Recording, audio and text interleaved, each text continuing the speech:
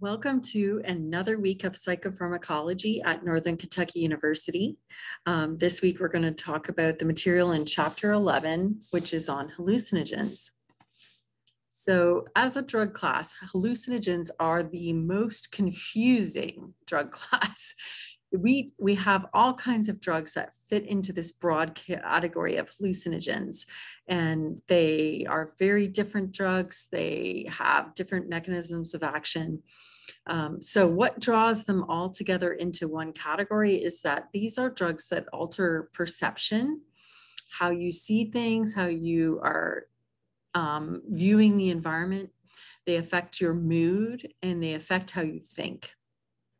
So they differ very widely depending on the type. So drugs that fit into the class of hallucinogens are drugs like LSD, psilocybin mushrooms, PCP, MDMA, ecstasy, and salvia. And hallucinations are the hallmark feature that sort of clusters these drugs together. Also, these drugs often result in heightened emotional states and altered senses of space and time. So they do cause some unusual effects. Found in about 90 species of plants. Some of them are synthetic. In a lot of cases, they're orally administered, so that's quite different than some of the other drugs that we have talked about. Sometimes they're referred to as psychotic mimetics because they mimic psychosis. And so we have this really broad category, but the drugs tend to fall into 5 classes. So the first class is serotonergic hallucinogens. And these are the drugs that increase serotonin action in the brain. So LSD is a Schedule 1 drug, meaning it's no medical uses for this drug. It is a synthetic drug that is typically orally administered and will cause very vivid visual hallucinations and extreme mood changes. Strong distorted perceptions, impaired judgment. I have a lot of examples in the textbook of, specific things that people report when they use LSD. And this is all due to the fact of changes in the serotonin action in the brain. Also, an example of a serotonergic hallucinogen is psilocybin. The mushrooms are also Schedule 1, meaning no medical uses, high abuse potential in Schedule 1 drugs as a category. They come from the mushroom plant, a very specific mushroom. Not all mushrooms have any sort of psychoactive action. It's the particular type of mushroom here. And the effects are similar to what I just described for LSD. Also in this category is mescaline, which is from the peyote cactus.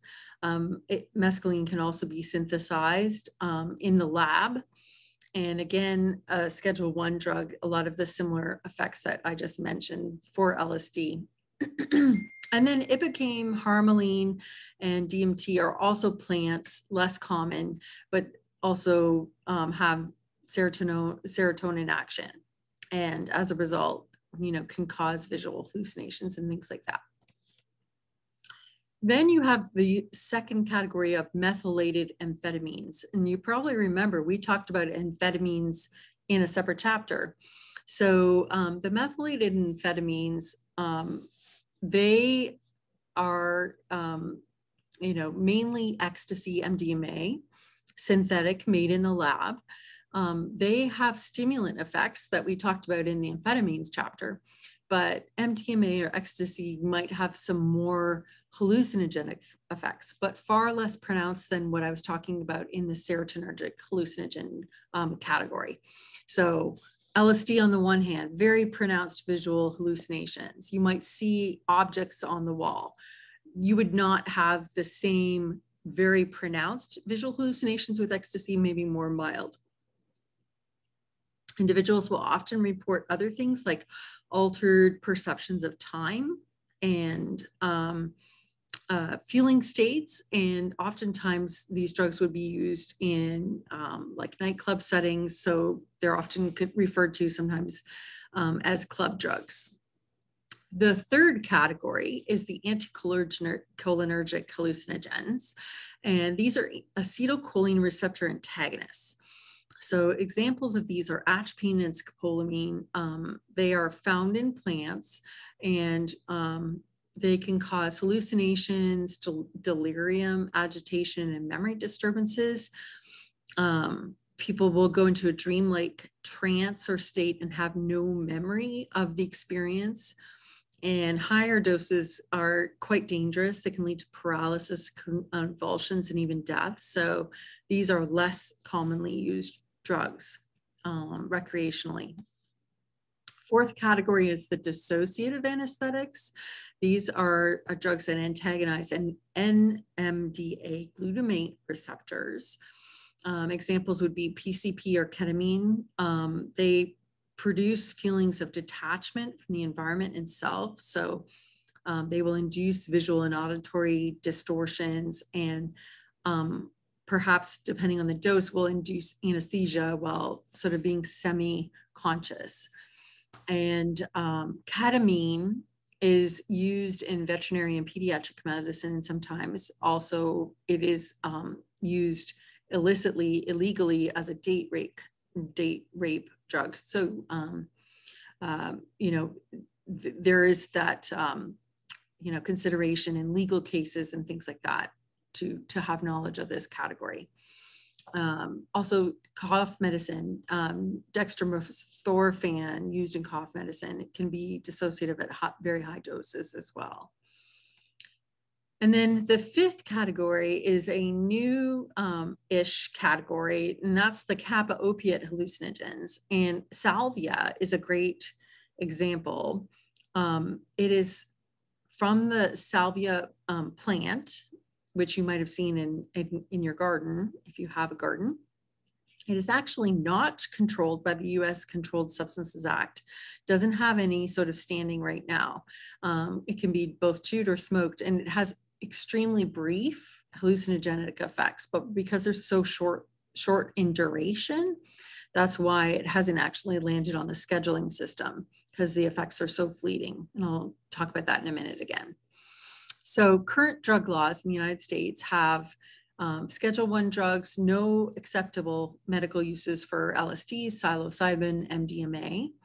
Schedule II, there's some acceptable medical uses, but limited, and concerns about abuse potential. PCP and scopolamine would be in that category. Schedule III has ketamine. So again, some more acceptable medical uses, but again, concerns about dependence. And then salvia, the last category I mentioned on the previous slide, that plant, the salvia plant, is not scheduled. Currently, the Drug Enforcement Administration lists it as a drug of concern. It remains to be seen if that will change and actually land that drug on the scheduling system or not.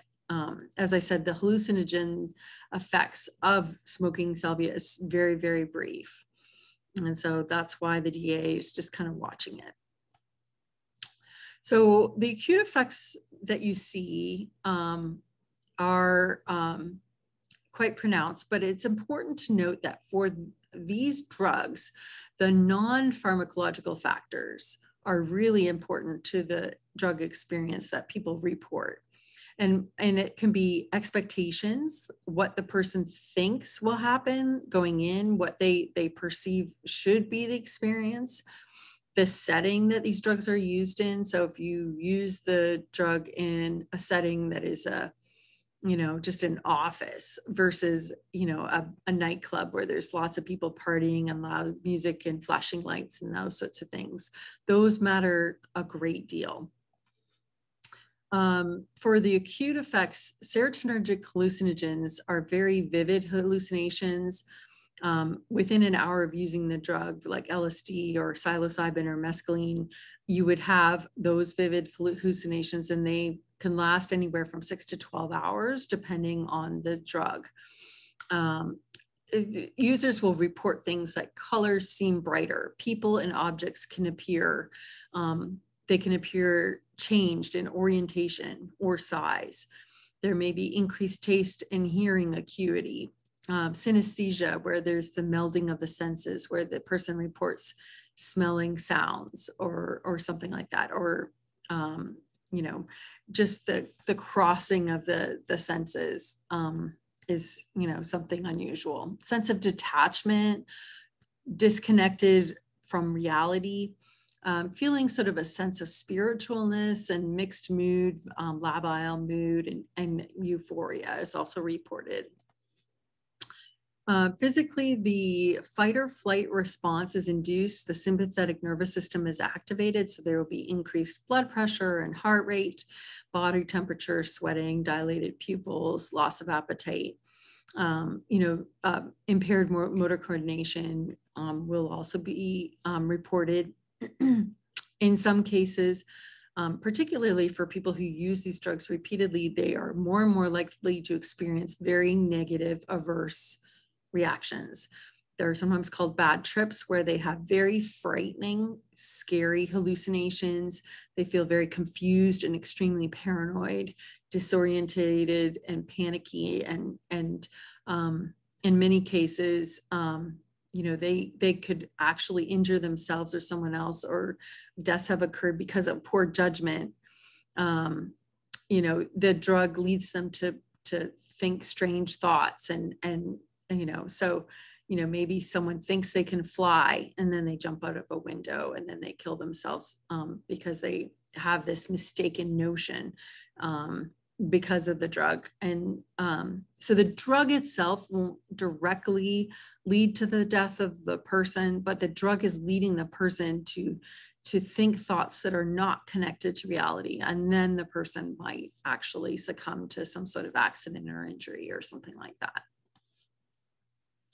MDMA also has hallucinogenic and stimulant effects. It alters people's perception of time. It is more of a mild hallucination compared to the serotonergic hallucinogenic drugs like LSD. People will report euphoria and warmth, empathy, openness. They just feel a diminished sense of defensive-ness, and they feel more sociable and talkative. And so you can see why recreational users have used these drugs in a party situation. The appeal for using it to add to the warm atmosphere is why that users might lead themselves to try them. Physical effects include, again, the fight or flight response, increased heart rate, sympathetic nervous system activation that increases blood pressure, suppressed appetite. The person also will experience quite a bit of tension, like muscle tension and bruxism, which is the grinding of the teeth, elevated body temperature and dehydration, especially in a club setting where they may be drinking alcohol as well, and it's really hot and people are dancing. That can lead to like serious health conditions when the person gets extremely dehydrated and doesn't realize it. Now, what about the chronic effects of hallucinogens? Well, the one thing that's true about this category of drugs is that they're used less consistently than other recreational drugs. They're kind of reserved for, parties or here and there as an experience. They tend not to be used on a daily basis. So when you ask individuals who use categories of these drugs, are they dependent on them? You don't seem to get indications that there's dependence. So indications of chronic effects are more limited. The only thing that is sort of concerning is the flashbacks that you sometimes have with people who have used hallucinogens like LSD, where they recurringly have what was like the drug experience, even though there's no drug in their system. So if LSD induces a visual hallucination, and then later on they have the same visual hallucination, but there's no drug in their system, that'd be like a flashback. It's sometimes induced by stress, and individuals who repeatedly have this problem can actually be diagnosed with hallucinogen-induced persisting perceptual disorder.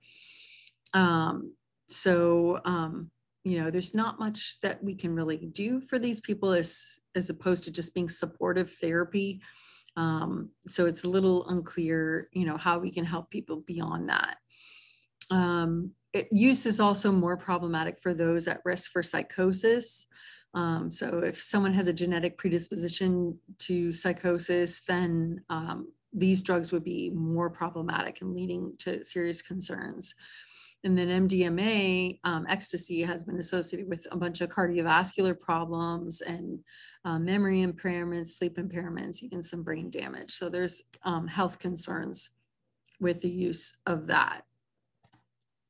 What about tolerance, dependence, and withdrawal? So tolerance can develop, but use is often not chronic, so you don't see a whole lot of evidence of significant tolerance. Also, cross tolerance can develop for drugs in the same category. So if you recall, LSD and the psilocybin, those are both from the serotonergic hallucinogen category, and so they act very similarly in the brain. And so if you have tolerance developing to LSD, then it would cross to another drug in the same category. It reverses, tolerance reverses rapidly with abstinence. So you stop using, you won't see the same tolerance. And then if someone stops using, they don't tend to exhibit any craving for these drugs. So as a result, we really don't see serious dependence on these drugs. We don't even see much of withdrawal symptoms. You know, sometimes with MDMA or ecstasy, we see maybe mild transient withdrawal symptoms, like the person feels kind of depressed, might feel a bit of pain and difficulty sleeping, but that's about it. So these drugs in this category don't tend to cause serious problems. The pharmacology, it depends on the category. So with the serotonergic hallucinogens, those LSD, psilocybin, mescaline, those drugs are stimulating serotonin receptors and resulting in increased serotonin activity in the brain. And, you know, depending on the drug, you might see absorption within 60 minutes with oral administration. And then peak blood levels might start to show up at 3 hours. And the duration of action can last a really long time, from 6 to 12 hours, with LSD being more like on the 12-hour range compared to psilocybin on the 6-hour range. What you find is that some of the accidents and injuries occur because people are having scary hallucinations that last for long durations of time and the drug is not wearing off. So, you know, that long duration of action for LSD can be problematic for that reason. You know, if someone is not connected to reality, not in touch with reality, then having something in your system for 12 hours that is inducing that effect could be quite concerning. MDMA, a little bit of the pharmacology, it acts like amphetamines. It's going to increase dopamine.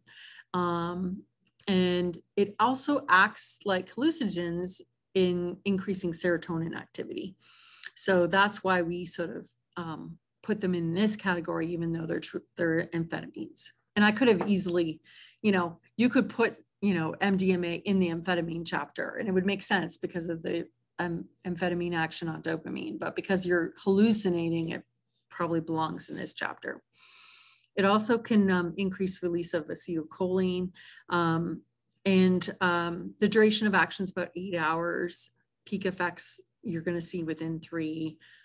Detectable in urine for 3 to 4 days, which is kind of interesting because there's been some studies that have looked at, you know, sewer water and looked at, you know, you can tell cities that have use of MDMA by analyzing the sewer water after use, after weekends and things like that. So it's kind of interesting, the toxicology that you can investigate using different methods. So what about treatment? Do people who use hallucinogens need treatment? Probably not. Few patients seek treatment for hallucinogens.